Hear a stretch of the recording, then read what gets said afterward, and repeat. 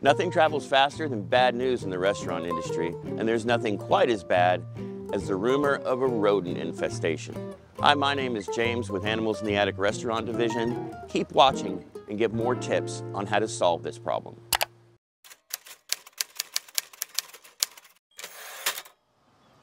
Crumbs.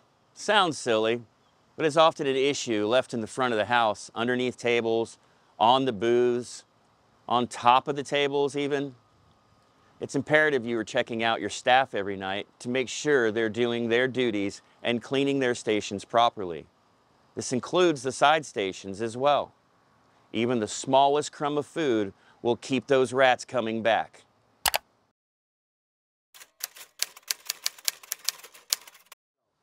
The last thing you want at your restaurant is some truck pulling up with bouncy ears on the roof and logos all over it.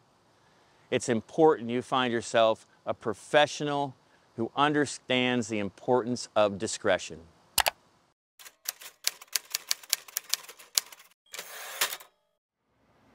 We know you're cleaning your kitchen floors, but are you going the extra mile and getting on your hands and knees with a flashlight, checking for the smallest bits of food?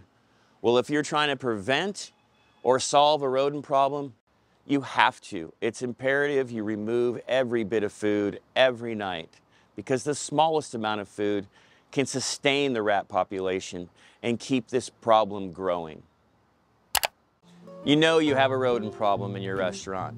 You've got to take action before your customers find out. Call or text us at the number below, and we'll help you take care of business.